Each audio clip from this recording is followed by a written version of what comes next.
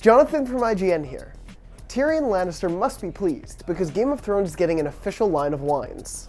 Vintage Wine Estates has partnered with HBO to produce a selection of vino based on the show. There will be a Game of Thrones Chardonnay, Reserve-style Cabernet Sauvignon, and Red Blend. The Game of Thrones wines will go on sale in spring 2017 in the United States, with the Red Blend and Chardonnay available for $20, while the Cabernet Sauvignon retails for $40. This isn't the first alcoholic beverage based on the Seven Kingdoms.